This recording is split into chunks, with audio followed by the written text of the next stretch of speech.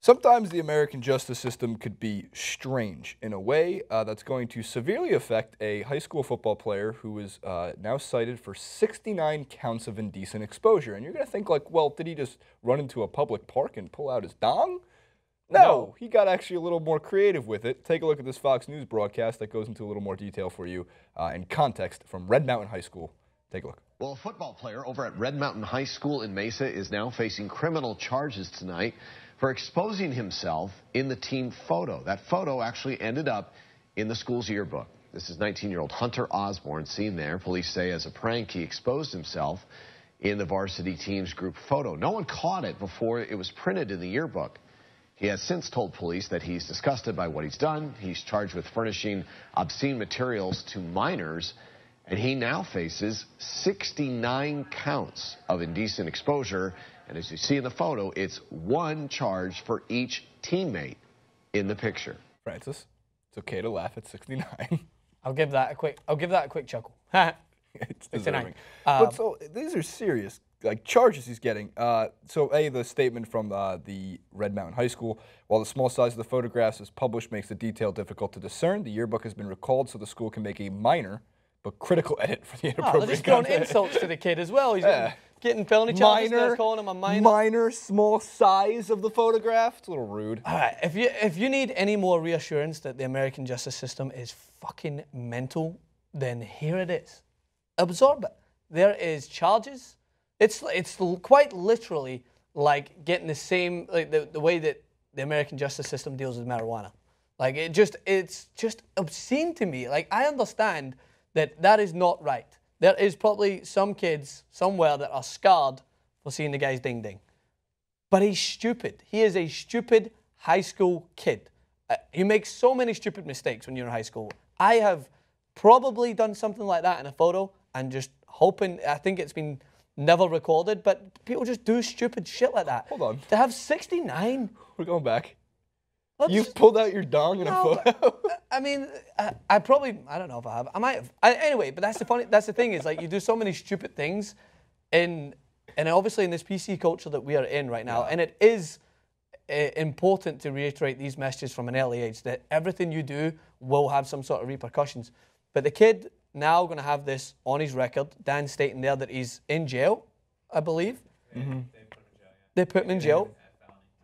Felony Class charges. 4 felony. 69 charges because of his teammates that were all involved. Like, I just think it's harsh. I think it's really harsh, and I think it's gonna be detrimental to the kid's future. Like again, it's stupidity. There is stupid mistakes that are made, but it's just how the system in the United States will make such severe cases for one, but then there is other cases in this country. Like if the guy brought a gun to school, like he would never probably wouldn't even face that amount of charges. Probably if he brought a gun to school, they'd be like, you probably should have kept it in your in your glove compartment. Now, I'll give you a cutlass. I'll give you a slap in the wrist. See you later. Right. No problem, because guns are fine. But I would hope it would be a little more serious than that, but I get your point. I think that's been summed it up at the end pretty well. Hanging dong in a yearbook photo is absurd. The idea that it could even potentially be punished by long-term problems with, say, renting a house or getting a job is obscene. Because these do. This has to now go down on your permanent record, which they always threaten you with in high school, but like I'm talking about permanent record like legally, your police record. And that you have to circle yes when you fill out any job application, and it says, have you ever committed a felony or have you ever been committed of, sometimes they say misdemeanor crimes, you have to circle yes and you have to explain it. And they only give you, what, 100 characters to say, I hung dong in a yearbook photo.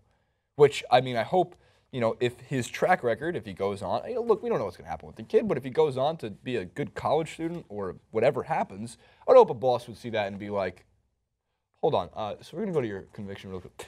You did what in a yearbook photo? Yeah. Hire this man right now. That's the kind of thing we're looking for at this company. It's not going to be the TED teller.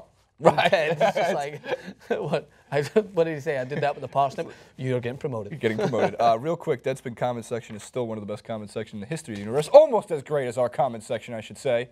But take a look at this, my favorite comment from that thread. 69 counts of indecent exposure? Nice. Sometimes the lowest hanging fruit tastes the sweetest. Had to, man. They're so great. It's nice. It makes light out of a very dark situation. Nice. Give credit to the comments. All right, no hanging dong from Jason and Francis in this video Nope. clip. But Nope, make sure to nope, comment nope. below, down below. 69th comment will get a follow from me and Francis. We'll figure out which Absolutely. one that 69th comment is. Maybe we'll even give you a shout out. Oh, real quick, I have to shout it out because I forgot it completely before we wrap up. A commenter last week did something in the comment section I've never seen before, and I promised to give him a shout out. Here's the comment. We'll put up the screenshot. You could read through it. He felt his comment was so great that he replied to it and gave it a W. I don't know if you're allowed to give your own comment a W, but to me, the amazing part of this is he looked at it, he read it afterwards, and he said, damn, that's good, giving this guy a W. Just validated his own comment. It's awesome, man. Nice. Good for you. You get a W from us. So there's your shout out. Sorry it came so late, but I did promise you in the comment section that I'd do it, and I'm a man of my word just 5 days late on it. Follow for a follow.